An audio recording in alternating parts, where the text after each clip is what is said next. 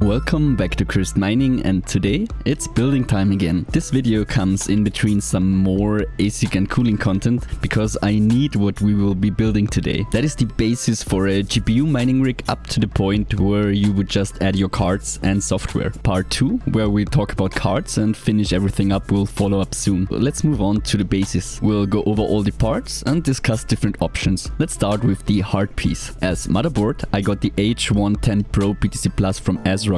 And if you've been following the channel, you know that I currently have 2 of them. So I've freed the one from its CPU and cooler and will clean both with contact cleaner. In terms of motherboards, it is simply a beast. Slots for 13 GPUs, which I won't need, but it's always expandable. No CPU mining hybrid like with the other rig today. We'll just use a G4400, the standard mining controller CPU for rigs. Basically anything can power your rig if you're using older motherboards, or old gaming chips can also still mine on the side. But we had a video on this already. Also, there have been generations of mining boards, so if you only want to go for 6 or 8 GPUs, there are cheap solutions out there. If cleaning your chips and tech with contact cleaner and alcohol, never forget to wait long enough that everything has dried off. So on with this CPU, and I'm adding another cooler I still had lying around. A German OEM maker wanted to cool an i7 7700K with that, so it will be plenty for the G4400. Please mind that the stock Intel cooler is more than enough if you're not necessarily mining with your CPU. Also, RAM wise, you are set with 4GB of RAM with most kind of rig, and you don't have to care about hertz or timings with those. I have a second stick of the Corsair RAM lying around, which is in my first AMD rig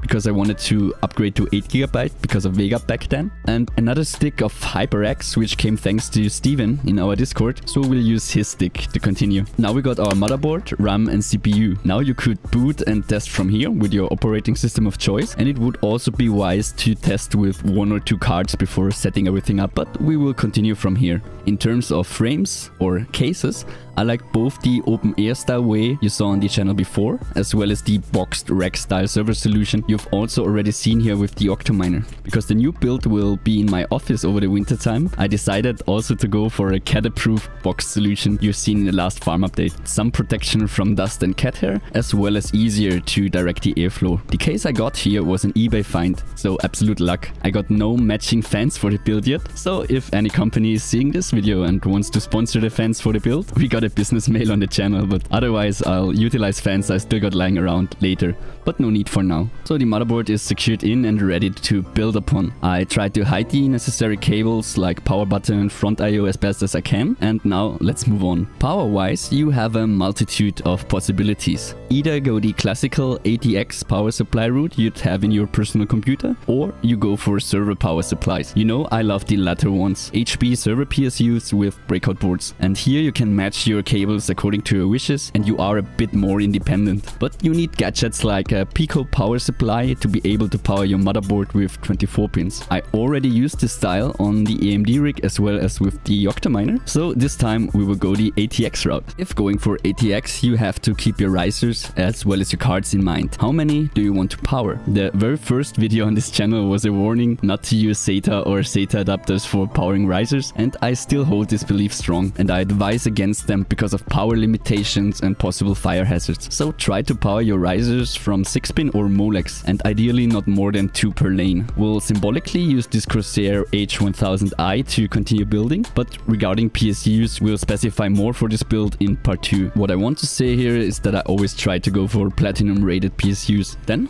your risers are left, and also here there are multitudes of different versions out there. I've made the best experiences with version 8 and above because they simply give you more options. The one we got here also either offers 6-pin or Molex. Perfect. So, besides the cards themselves, you are basically done. What is missing is your operating system. If you're not planning to use an USB stick-based mining distribution, it would be also an efficient idea to use the M.2 slot if you have any lying around. I will probably be using HiveOS, so I only need an 8GB USB stick, but the option to add an SSD is still here at any point. So folks, that's already it. We prepared a mining rig up to the point where you would just add your cards and start configuring. This I want to put in a separate video. I wanted to have a clean video for the basic hardware side only. Otherwise, this kind of videos just gets on for too long, and I like things neat and also findable for you. And I know it's only clean for now.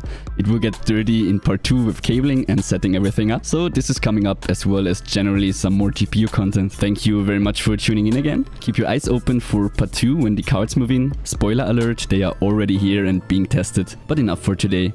Thanks again. Please subscribe if you haven't done so for weekly crypto and tech content. Happy mining to all of you, and bye!